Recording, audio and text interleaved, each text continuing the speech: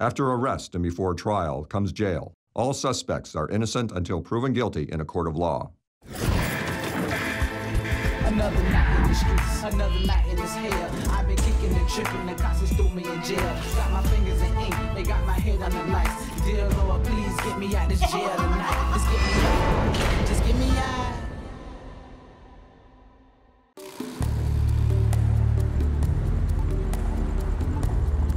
I've been with Clark County Detention Center for 6 years. I worked up in the towers when I first started working here, and it was a good job. However, it was a little slow. I transferred down to booking, and I haven't looked back.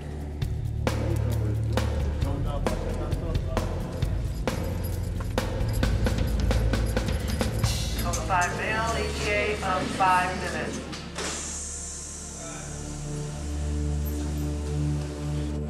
Right now we have a call for a code 5 male that's coming in. That just means that an inmate is coming in either physically resisting or combative.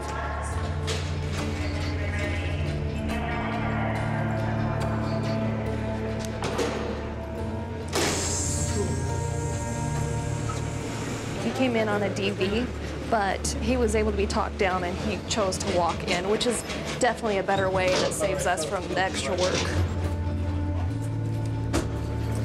Hopefully he can remain calm.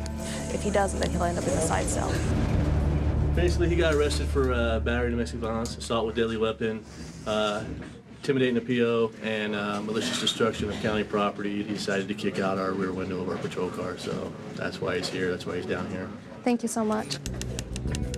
It's too tight, man. Come on. Taking it off, sir. He's very up and down, and that's actually really common for Code 5s that come in and they choose to walk in, but then any little thing can escalate the situation, and their mood can change. You're hurting my goddamn thing. See, I really don't think he's gonna make it. He will end up in a side cell because we can't have this kind of attitude out here in pre-arrest where the other inmates can see. I respect you, you respect me. Once inside the side cell, we're going to do another pat search on him to make sure we didn't miss anything from the first time.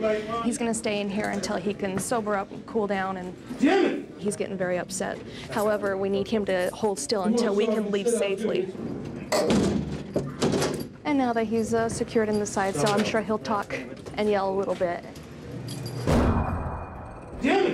If he continues with the head slamming, he'll have to be removed and taken up to isolation, but that's definitely what we're going to do here, and the officer's job is to monitor him while he's in the side cell. Hey, Sergeant Gettler, he's banging his head pretty bad. Chill out, no respect. Me, I respect you. Too much liquor, too much drugs. Man, that's nothing but respect. Give me her. Oh, whoa. That's not respect. Sure. Almost threw up in my mouth a little bit. I'm okay, though. You talk about respect, and then you talk like that to one of the female officers. That ain't respect. How would you like it if it was your daughter, huh? What would you do if some guy got your daughter's face and licked his tongue like he's some animal? You don't talk to my officer like that. Understood? Understood.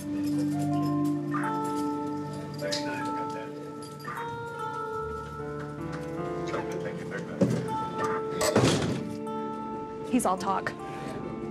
You're forgiven. Tomorrow he'll be a totally different guy. Stand right here on the mat, face the wall for me, and get your feet up. Oh, yeah. So you know that, well, he's transsexual. Oh, okay, so where is, that's for you. Where were you at tonight? I was at the commercial center. Right now. Oh, walking? Oh.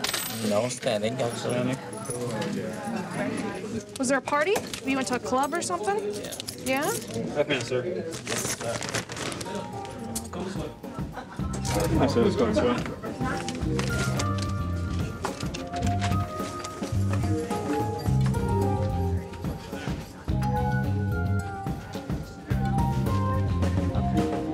You said you were at a club tonight? So how come you're here, though? What happened? Somebody picked me up and then trapped me. They wanted to pay you for sexual favors? Yeah, I told him I would pay to clean, to wash the dishes, to clean his house. Oh, that's just being silly. We both know what that's about. Well, you're gonna pay one way or another. Either they're gonna pay up front, they're gonna pay, you know, by dinner and gift and flowers to get it, but they're always gonna end up paying at the end. So. All right, he's gonna change you out, okay? Industrial. Okay. The male officer's gonna go in with him and just verify whether he's a male or female, and that way it helps us to segregate him. And again, that's just for his safety. Can I ask you personal questions? Do you mind? Of course. Okay. How long have you been trans? Gender? Yeah. Well, I've been transgender all my life, but how long have I been living as That's a what woman? I'm asking you, absolutely. About 8 years. 8 years? Yeah. Okay. Has it been harder for you, or you just? Of course it's hard, you know. People discriminate against, you know. Just because they don't understand it and it's different, you know, they don't understand it, so they get scared, so they, you know, Yeah. they don't like it.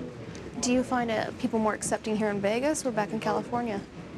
You know, in Vegas, people just come here to terrorize the town for the weekend, break everything, They don't trash care, everything, right? and they go back home like, you know, oh, I'm a good person, you know. Have a seat. Relax.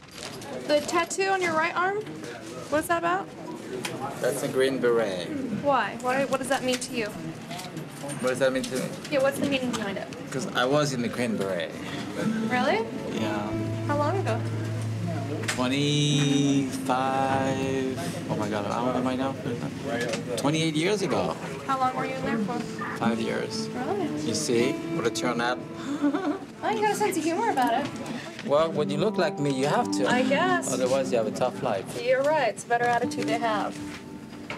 Let's go into the next room. I'm going to have you have a seat in the back row on the left-hand side. Mel's over there in the back row. You can have it on the very last chair. If you need something, you raise your hand, like water, restrooms, phones. Good luck to you, Kelly. Yeah, it's just, he's got a great sense of humor about the whole thing, though, but he's right. I mean, he's got a tough life, so you might as well laugh about it. But he'll go through this process, get out of here, and hopefully a better life for him.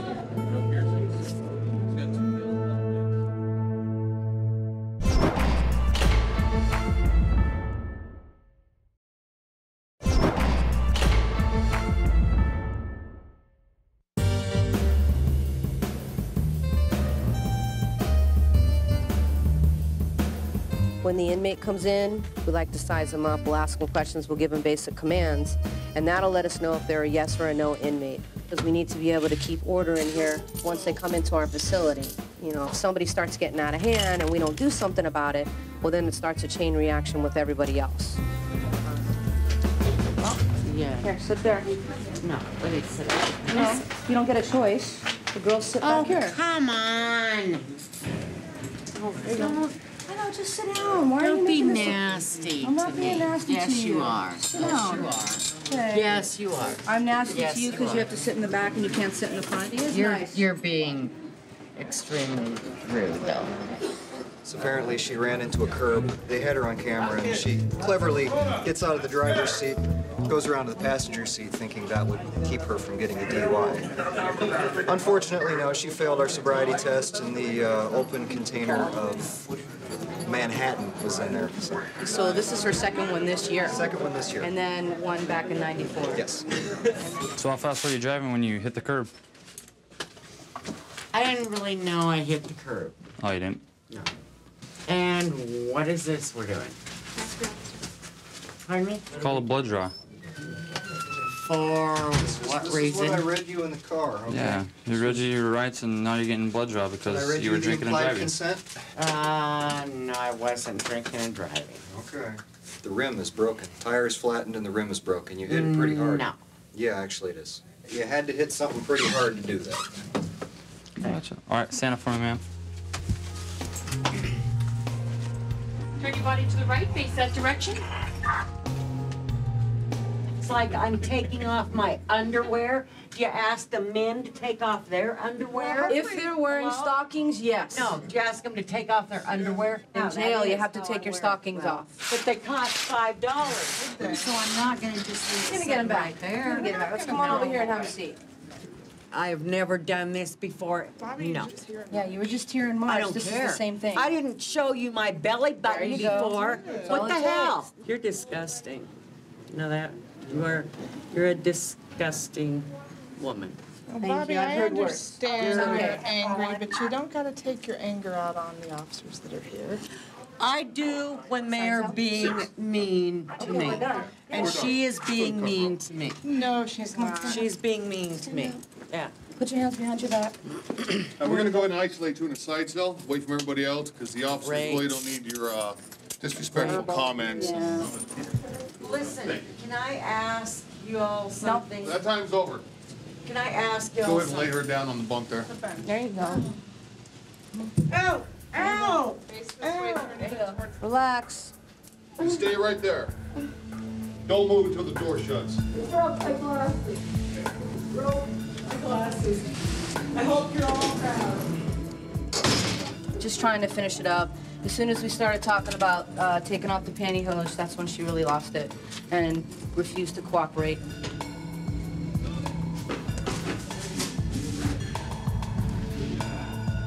Is it your first time getting a DUI? 6 years ago. 6 years ago in California? Put your hands on top of your head. So you were running away from your husband and to get away from him because you said, did you say he was hitting you? He hit me one time. He hit you? I've been here 2 times for him. Has he ever gone to jail for that? Yeah. All the way down to the end, sit in the first seat. She tells us she's been drinking all night.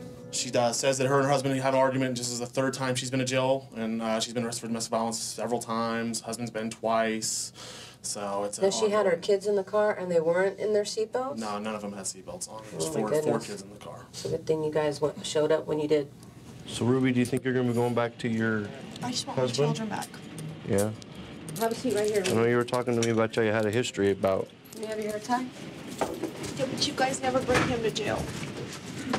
And it's every time you guys never take him, and he talks such a. And I know I drink, I do, but I wasn't drinking and taking off and driving like, you know what? I know it's wrong still. I'm not excusing that. Sure, I understand but that. what he does is so much worse.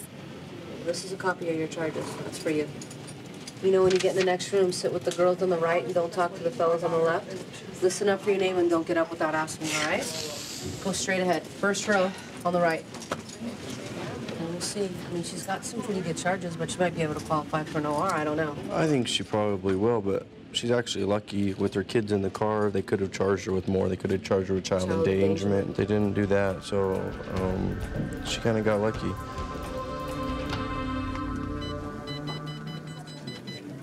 Are you feeling a little bit better now that you slept it off a little bit? No? I feel fine. Feel fine? Well, that's good. So we just want to get you through this. As long as you don't, you know, I know you were agitated earlier, and hopefully you're not agitated now, and get you processed. And we can get you out of here, okay? You think you can do that? Great. Sarge, I think she'll be fine. She's also playing a little bit of denial. That's all right, whatever works. All right, come on over here. You're gonna sit with the girls on the right-hand side. Don't talk to the fellas. Okay. We'll give her a chance and just monitor her behavior out here. Yeah, I think she'll be okay now. She's sober up, reality is setting in, you know, thinking about everything. I think she'll be fine and be able to continue the process and go home.